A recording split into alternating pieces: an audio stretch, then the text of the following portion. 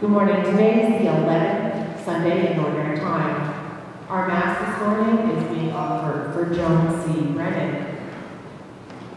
This week's second collection will be with the cemetery upkeep.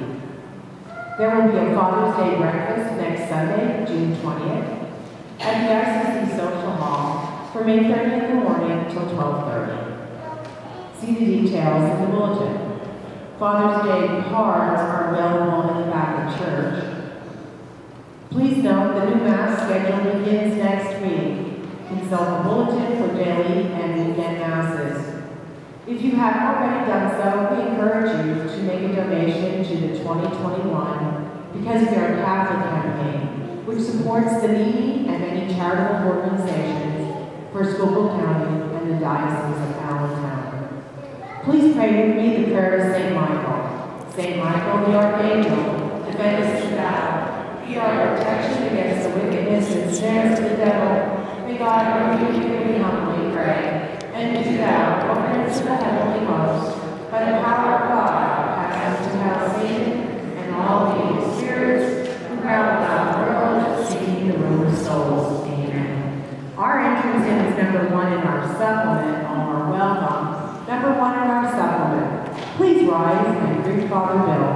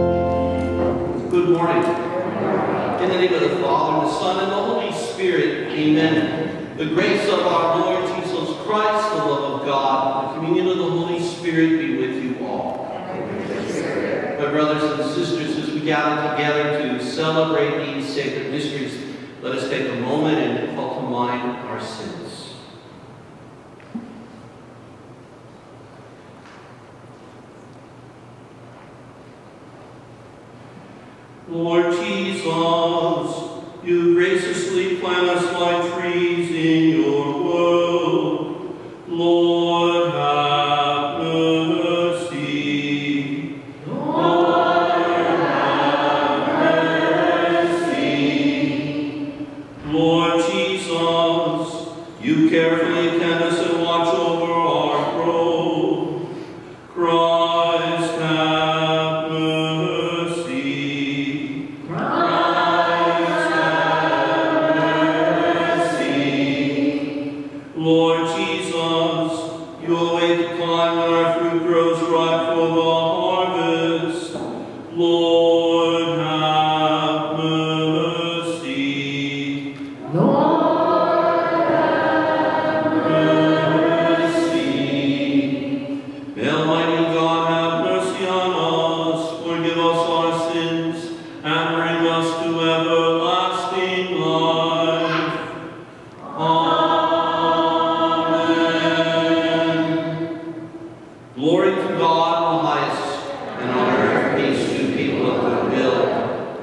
praise you, we bless you, we adore you, we glorify you, we give you thanks for your great glory.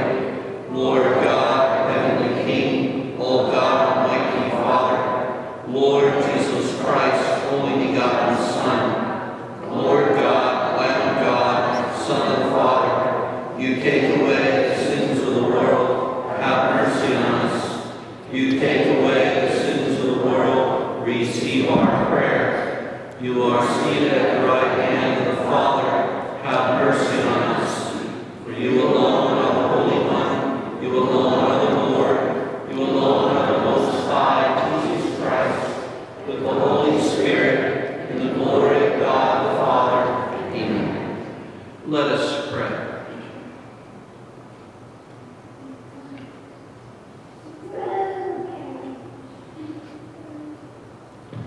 O God, strengthen those who hope in you. Graciously hear our pleas, and since without you mortal frailty can do nothing, grant us always the help of your grace, that in following your commands we may please you by our resolve and our deeds. Through our Lord Jesus Christ, your Son, who lives and reigns with you in the unity of the Holy Spirit, one God, forever and ever. Amen.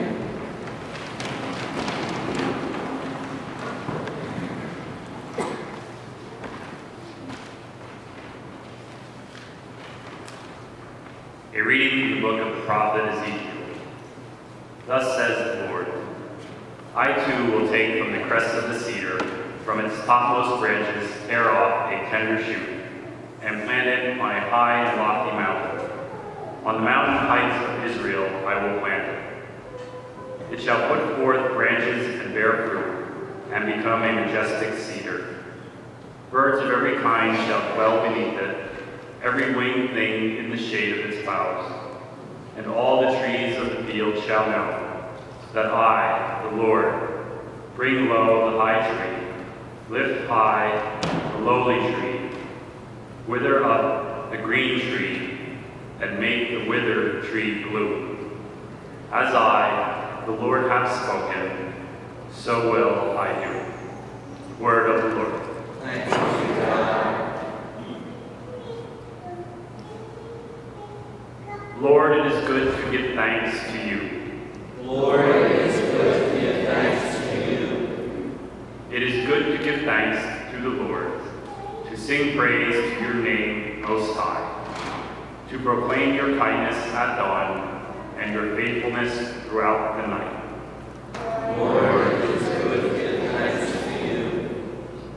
The just one shall flourish like a palm tree, like a cedar of Lebanon shall he grow.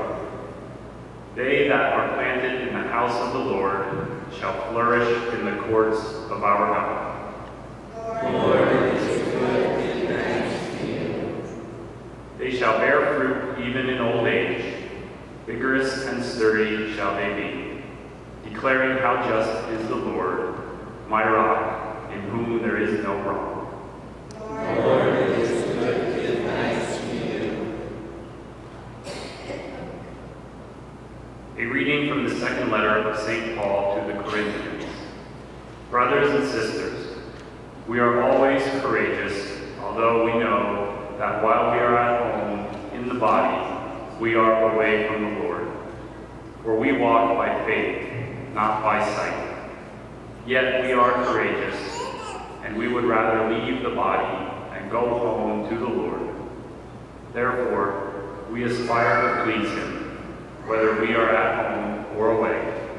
For we must all appear before the judgment seat of Christ, so that each may receive recompense according to what he did in the body, whether good or evil. The word of the Lord. Thanks be to God.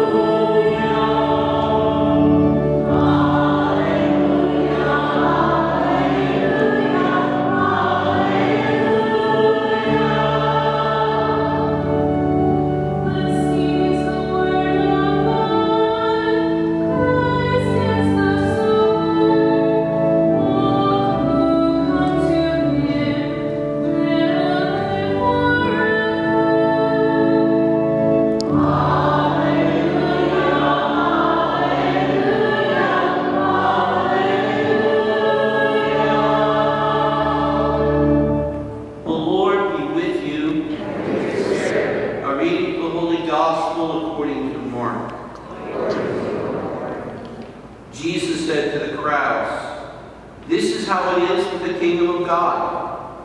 It is if a man were to scatter seed on the land and would sleep and rise night and day. And through it all the seed would sprout and grow. He knows not how. Of its own accord the land yields fruit. First the blade, then the ear, then the full grain in the ear. And when the grain is ripe, he wields the sickle at once, for the harvest is come." He said, "To what shall we compare the kingdom of God? Or what parable can we use for it? It is like a mustard seed that when it is sown in the ground is the smallest of all the seeds on the earth. But once it is sown, it springs up and becomes the largest of plants and puts forth large branches, so that the birds of the sky can dwell in its shade." With many such parables he spoke the words to them as they were able to understand it. Without parables he could not speak to them, but to his own disciples he explained everything in private. The Gospel of the Lord. Praise to you, Lord Jesus Christ.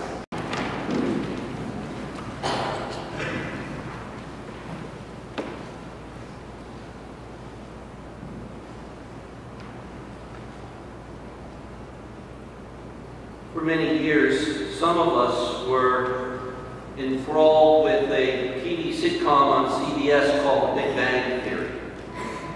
And it was about a cast of overly intelligent nerds trying to survive in life where they thought everybody else was odd and they were cool ones.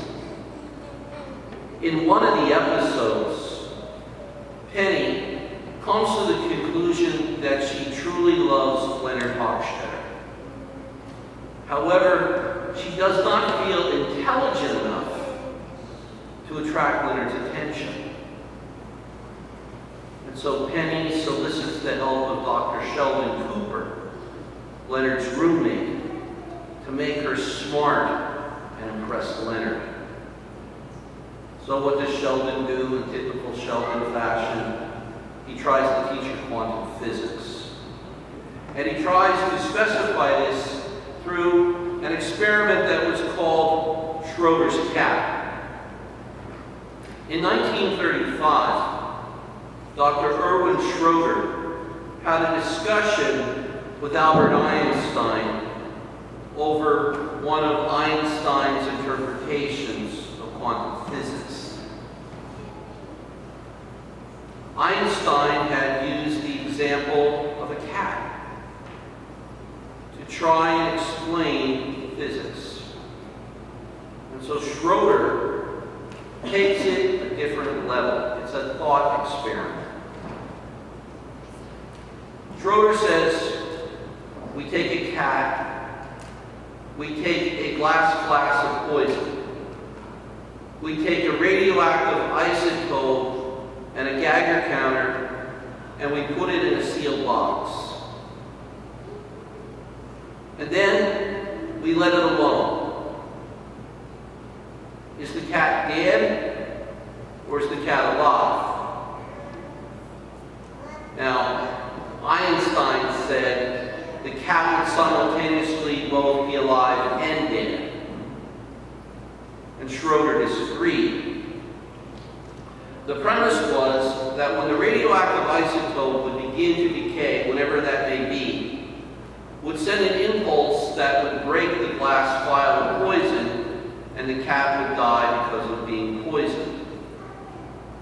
But you never know if it happened or not.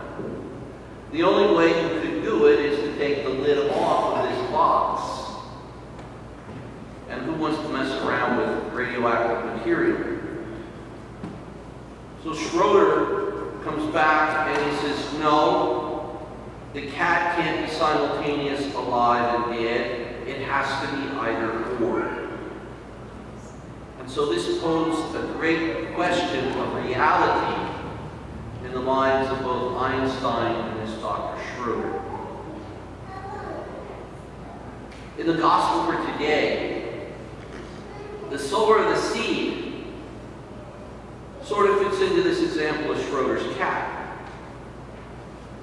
He's out there and he's sowing the seed on the ground, and he doesn't know if the seed is going to live or die. All he knows is that he has to throw it, and that some of the seed will rise and give growth to fruits and vegetables, and others isn't going to do it. We need to realize in our own lives that we have the potential through our baptism, through the grace of our baptism, to be seed that will either be alive or seed that will be dead.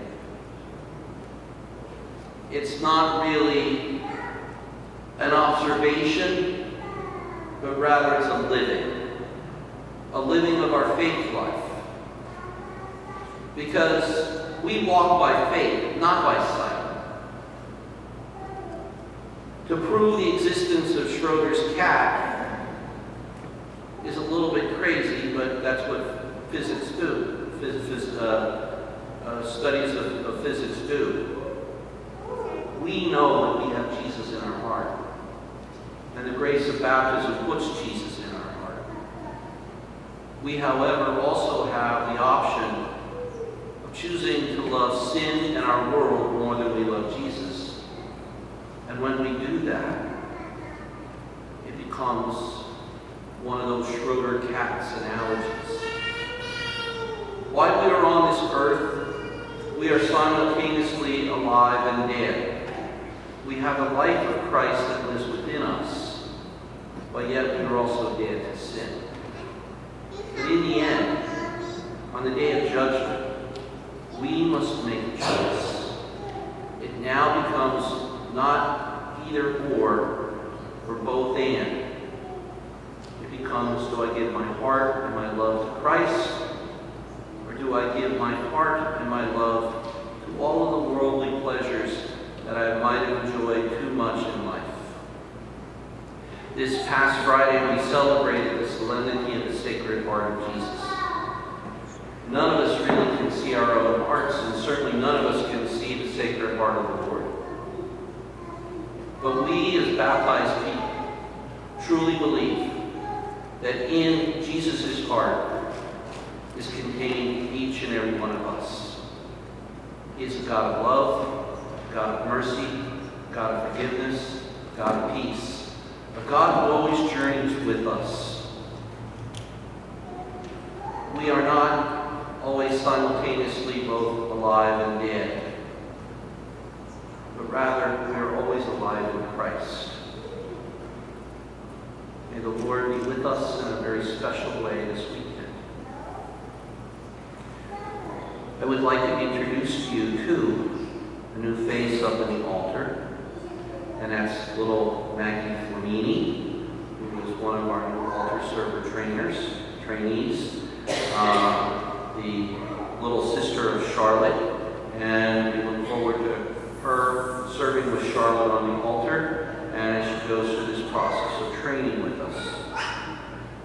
Also, next week is Father's Day, and so please remember your fathers in a very special way.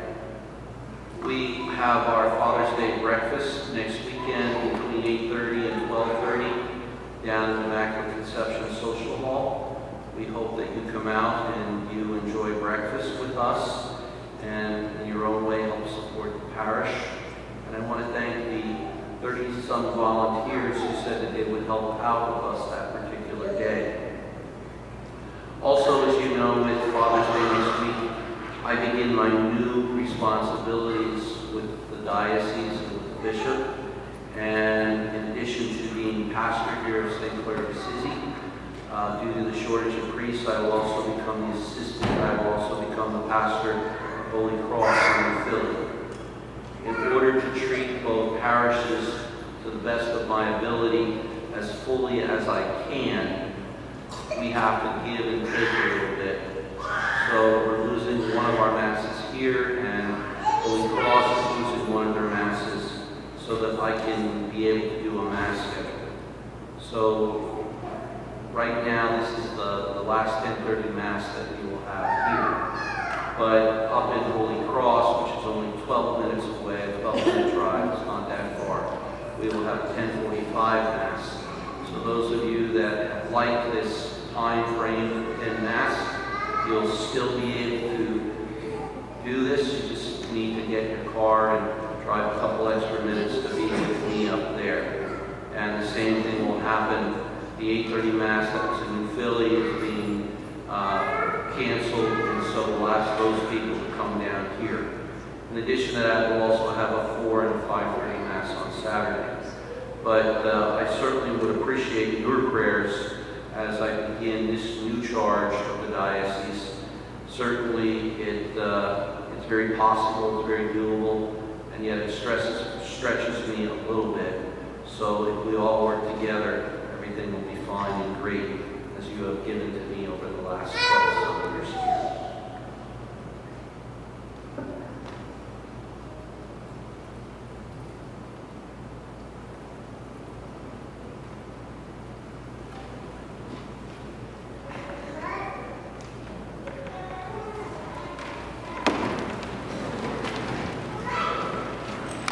I believe in one God, Father Almighty, maker of heaven and earth, of all things visible and invisible. I believe in one Lord Jesus Christ, the only begotten Son of God, born of the Father before all ages, God from God, light from light, true God from true God, begotten, unmade, consubstantial with the Father, through him all things were made. For us and for our salvation, he came down from heaven, and by the Holy Spirit was born of the Virgin Mary and became man.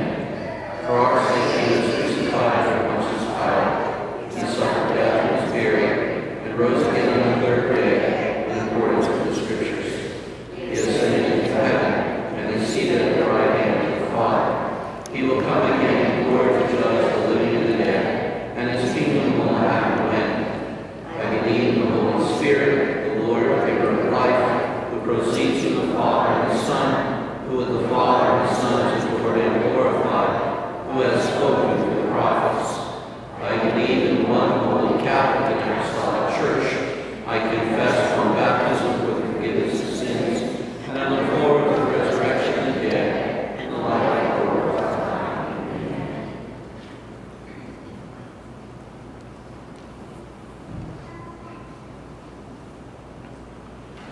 Like a great tree with flourishing branches, or like seed quietly growing, so the kingdom of God increases. We make our prayers together as our share in that loving plan of divine providence. For the growing church on earth, that it may welcome and redeem the cultures and values of all people, let us pray to the Lord. Lord, hear our prayer. For leaders whose plans influence the economy, that they may encourage and support farmers and all those who help to bring food to our table, let us pray to the Lord. Lord, hear our prayer. For those who develop the land, that as they make this earth more productive, so that may they reverence the natural environment created by God, let us pray to the Lord. Lord, hear our prayer. For our own community, that we may grow in grace as we welcome people to the life of faith, let us pray to the Lord. Lord, hear our prayer. For our sick, bereaved, or any special intentions, let us pray to the Lord. Lord, hear our prayer. For our departed brothers and sisters, they may live forever in the courts of our God, especially Joan C. Brennan, let us pray to the Lord. Lord, hear our prayer. Almighty God, who are the source of all goodness and grace, hear these prayers we make as our intercession for others through Christ our Lord. Amen. Our hymn is number 642, For the Beauty of the Earth, hymn number 642. Thank you.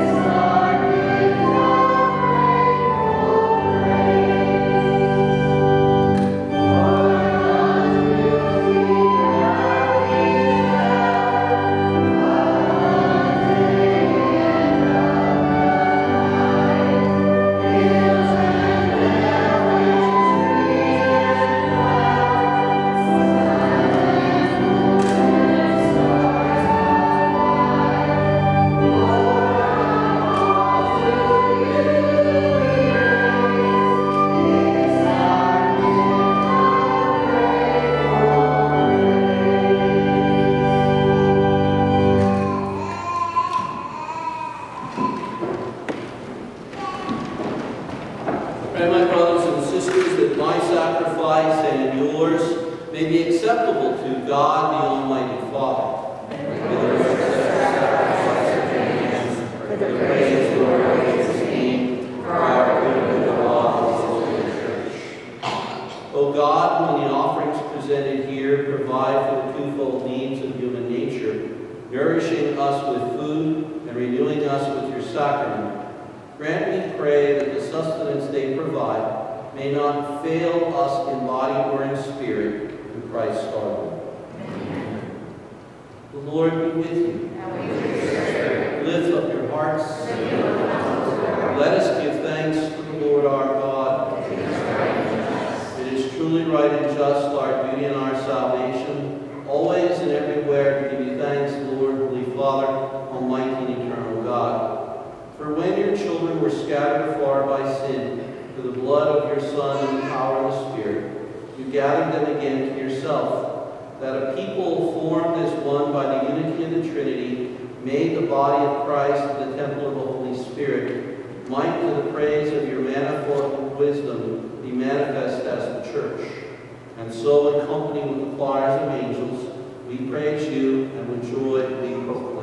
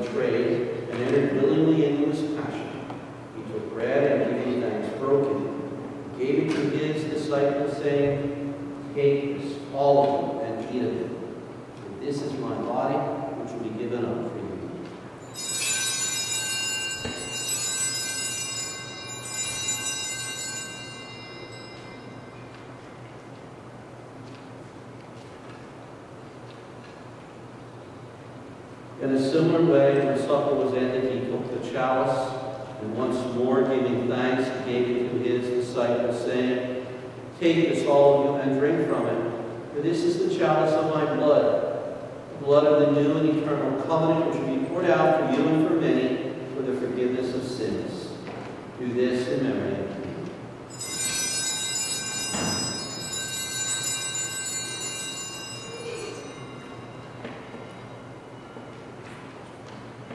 The mystery of faith.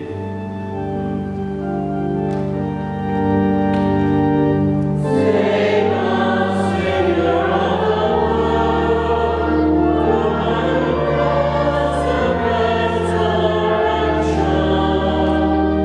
You have set us free. You have set us free. Therefore, as we celebrate the memorial of his death and resurrection, we offer you, Lord, the bread of life and the chalice of salvation, giving thanks that you have held us worthy to be in your presence and minister to you.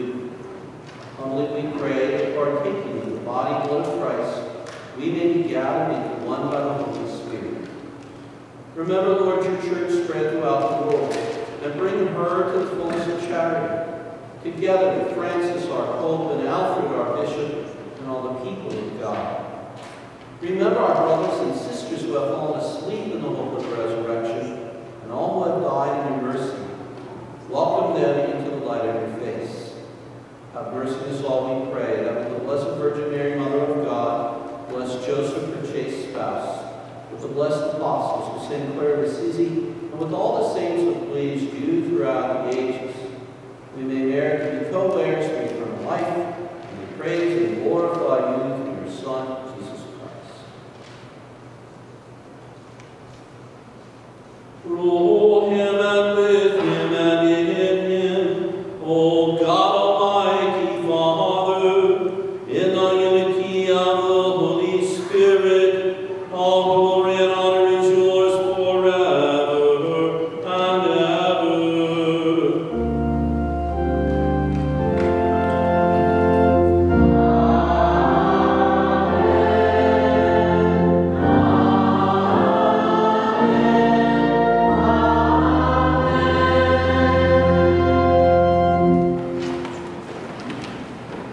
At the Savior's command and formed by divine teaching, we dare to say, Our Father, who art in heaven, hallowed be thy name. Thy kingdom come, thy will be done, on earth as it is in heaven.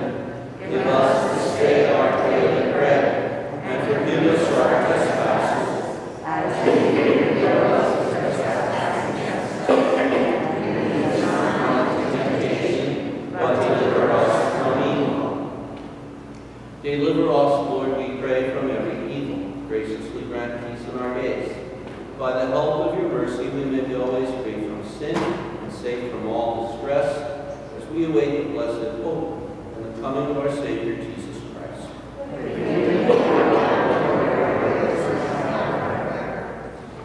Lord Jesus Christ, who said to your apostles, Peace I leave you, my peace I give you. Look not on our sins, but on the faith of your church, and graciously grant her peace and unity in accordance with your will, who live and reign forever and ever. Amen. The peace of the Lord be with you always. Let us offer each other a sign of peace.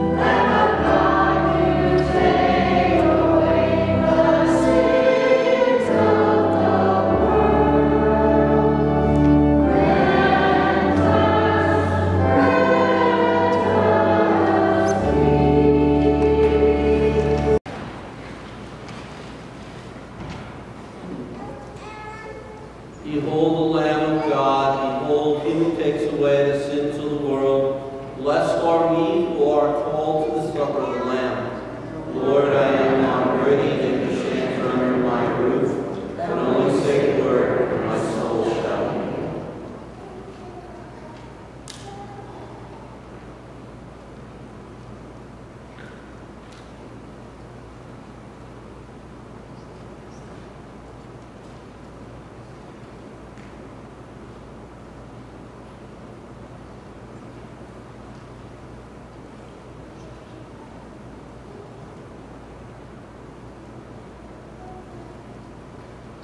Our hymn is number 811, Seeds Scattered and Sown, and number 811.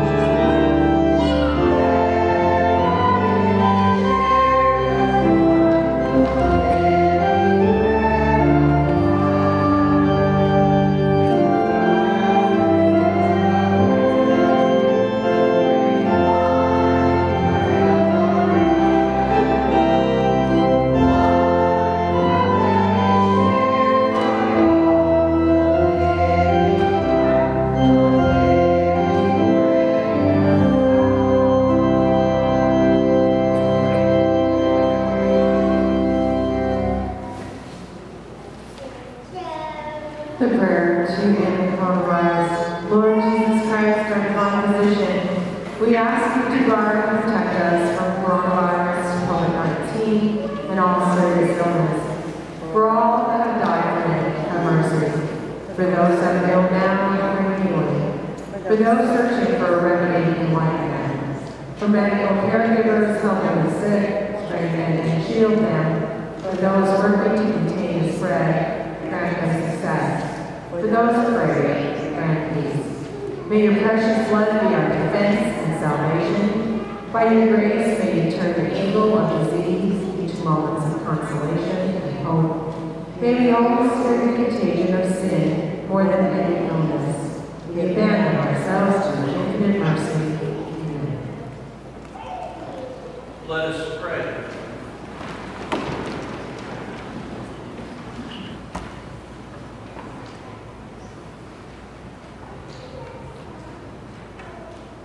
As this reception of your Holy Communion, O Lord, foreshadows the union of the faithful in you, so may it bring about unity in your church through Christ our Lord. The Lord be with you. May Almighty God bless you, Father, Son, and Holy Spirit. Go in peace, glorifying the Lord by your life. Have a wonderful weekend, everybody. Our hymn is number 5, the Canticle of the Sun in our supplement. Yes, the Canticle of the Sun in our supplement, number 5.